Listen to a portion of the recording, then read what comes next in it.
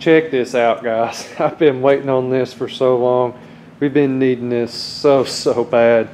And we have ourselves a new laptop. I've been running off of a 15-year-old pretty rough machine to deal with, and we've been having a really hard time dealing with the editing. And I'm pretty happy about this. I think it's going to be cool, and we finally got a new machine to help us out here. Hopefully this will solve a lot of the problems we've been having here lately with YouTube and editing our videos. So we're going to get this bad boy out here and start this thing up, and we're going to get into the episode. Thank you guys so much for tuning in and staying up to date with all of our progress on this bad boy right here. I get a lot of people asking, they want more footage of the motor and stuff, so we'll try to give you guys some more shots of that thing here coming up soon. But we got a lot of cool stuff going, and let's get into the episode.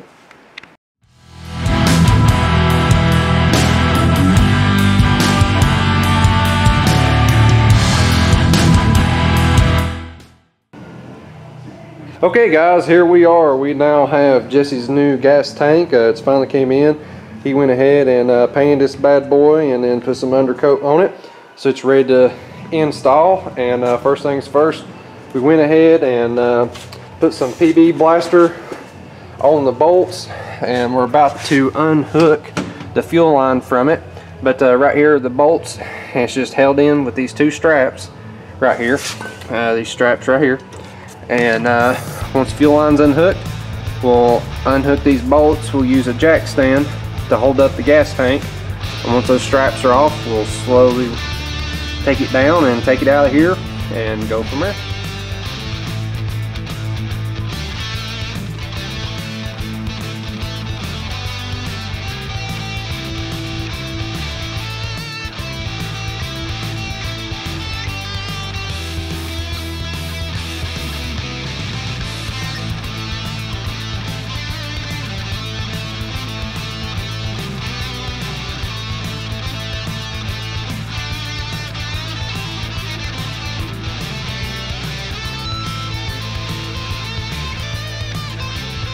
Damn, that is a long bolt. Yeah, hand me that bolt and I'll go clean it up, so we got to put it back in. Yep, one bolt down. Okay guys, while he's underneath there working on some other bolts, what I'm doing is I'm taking them over here and just cleaning them up with a brush and just getting all the rust off of them. And then I've oiled them down with WD-40 just to help it when we go do the install, when we go to put it back together. But currently, what he's doing, there's a flex hose that goes from the hard line over here. There you can see the hard line, and there's a flex hose right over there by that spring. And right now, those hoses are a little bit dry rotted, so he's just kind of soaking them with some WD-40 so we can kind of get them to come off there a little bit easier instead of being so hard to deal with. But we gotta get those off first because it's a hard line all the way to the tank until we get the tank down and see what's going on. But we're gonna keep on rocking here.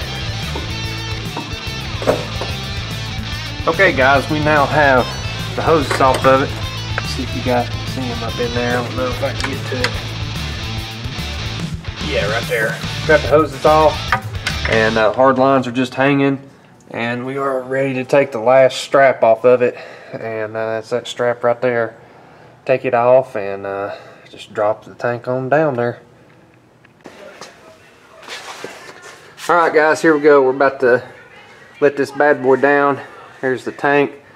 The straps are hanging. We're just going to slowly ease this thing down with the jack here, and Jesse's going to hold on to it with his hands as we go down here. Alright, so here we go. Let's see how it does. Just go ahead and kind of steady it, Jesse, with your hand, and I'm going to slowly let it down, okay? Yeah, go ahead.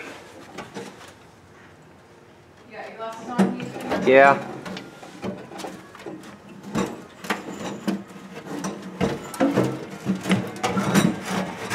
When it comes down the floor, just kind of let it go, but just hold on to it. Alright, hold up. So go unhook these wires real quick. We'll clear it up here. Alright. I'll unhook these wires real quick, Jesse. Okay. Okay, guys, there we go. So we got it out there. There's our sending unit right there. There's our old tank. And there's our new one. So you'll have one heck of a nice tank on it. But we got it out there. Jesse, my man, we got your tank out. Yeah, finally got the sore tooth out. That's right, man. We'll get the rest of the way here. Now what we're going to do, we got to take this fill neck out. And it's one of these press-in deals. And I dread working on this because we got to transfer this thing over onto that. And I really dread doing that. I haven't done one quite like this yet. So, well, guys, Houston, we have a problem. Yep. We come up against a serious problem here. The tank and stuff is right size. It's going to fit. That's not the problem. The problem is this filler neck. Evidently, these things are not pressed on from a factory. These things are welded on, or at least this one is. So we've come against a major problem. We don't have a filler neck for that one, and we got to looking at it. We don't like this pressed in deal that's on this car. We're very uncomfortable with this. We're worried about it giving us problems down the road. And the way these things pressed in, we're gonna have problems. So what we're gonna do is we've got to neutralize this tank, because we're gonna have to rob this one and put it on that bad boy. And the game plan is this: neutralize the tank, take this out of here, take the sending unit out of it, get the rest of the gas out, fill it full of water so I don't have to worry about it catching on fire, take it outside. We're gonna cut this off, okay, and then we're gonna split it, take this half, weld it onto there, brand new tank, never had gas in it, and I'll weld on that. That don't bug me. But I will not weld on something that's got gas in it or had gas in it. I'm not playing with that. But we can save this and we'll just put it on there. And what we'll do is, where I said I'm gonna split this, we'll treat it like how 60 gas tanks are, for my Tempest. And what they've done is, on my car, there's a rubber hose clamp here, and that's what connects the filler neck to the tank. So basically, we're welding a nipple onto there. We'll use hose clamps to connect the original filler neck to that. This was supposed to be a pretty simple video here, just a simple gas tank install, but we've got one heck of a project here on our hands here. So next thing we're going to do is we're going to take this off and take it outside, fill it full of water, wash it out, and keep it full of water. And then I'm going to cut this off outside so we don't have to worry about this thing catching on fire on me. And again, neutralizing the tank first before we do any sparks, and we do not want a fire hazard at all. So let's get after it, and let's put some hours into this. Okay guys, so to get this off, all you have to do is, there's like a tab on here, and you just take a screwdriver and you hit it with a hammer right here, and it just knocks right off. And just twist on around through there, and we'll knock this thing off, twist it across here, and pull it out of there, and then start filling it up full of water and wash it out, and then keep it full of water, and then cut that thing off there, and we'll be in good shape here. Okay guys, so we just twisted this ring on around through here, and now the ring's gonna come off, hopefully. Yeah. Alright, and then we'll take it outside. This ring just comes off pretty easy here, and take this thing on out there and get this thing drained out, send water through it, and start working on it.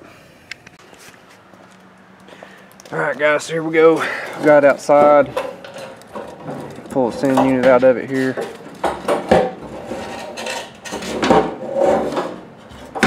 See how bad a shape it's in. It actually doesn't look too bad. Oh, not bad at all. The sock's even in good shape too.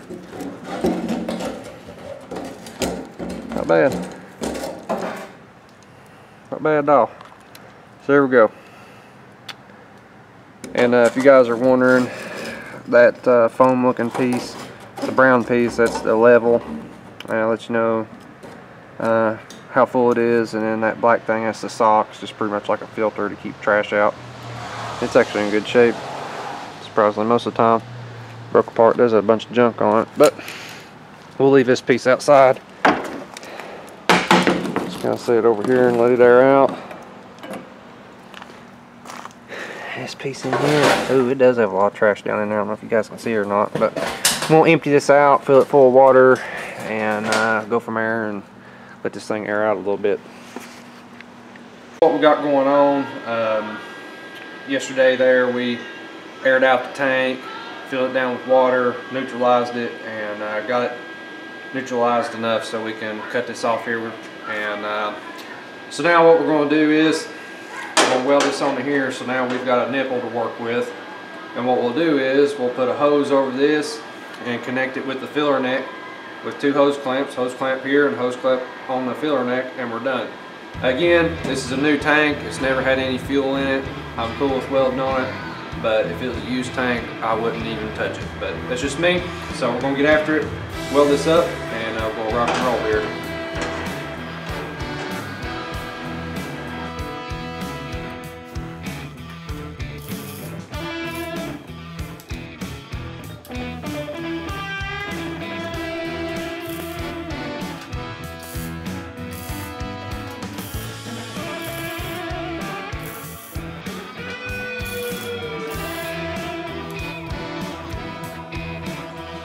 Okay guys, here we go. So I went ahead and welded this up as you guys saw, and then I seam sealed this thing so I don't have to worry about it ever leaking or anything, since I did have to weld it up just to be safe there. And so that's ready, and now we're getting ready to put the old sending unit back in. It looked fine, we can reuse it, no problem. And we got our new O-ring in there, we're about to put it in. We'll show that to you, and just so you guys can see it. Basically, long story short, so there you go right there. So that's what will end up happening. And there's the filler neck, simple setup.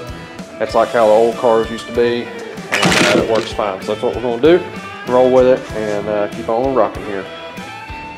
All right. Okay guys, so what we're doing is we're putting, there's our new lid for it, old sand unit. It's still in good shape down in there.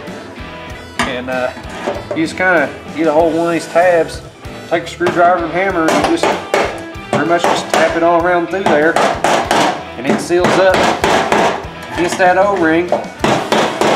Go all the way, boom, just like that. Get all corners,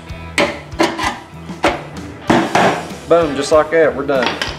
It's in there. So now there's our ground strap. We'll hook it up. And then there's for our fuel gauge. It'll be in good shape, guys. All right, that's good. Okay, guys, we're in here with my neighbor here, and he needed to weld up his diff, and he asked if he could borrow my welder, and come in here and rock and rolled. And man, we're excited to see what you got going to happen here with this thing. So tell us about what this thing's going in. It's going into a 93 Nissan hardbody. We're just welding up the rear so we can have a little bit of fun as we're getting into our LS swap. Cool, man. Well, we're super excited about seeing that, and when you get that thing running, you'll have to let me come down and do some filming on that bad boy. Oh yeah, definitely. We'll be having some fun here shortly. All right, cool deal, man. Well, super glad to help you out here, and hope you have a great evening, buddy. Really appreciate the help, man. Yeah, man, no problem, man. Thank you. Put the new tank in it, and we're going to set it on top of that wood block under there, jack it up. That way it'll help hold it up there for Jesse so he can put the straps around it and tighten this thing down. This thing will be a little bit of a beast to get in here. It's definitely nice when you got 2 people helping you, so we'll rock and roll here.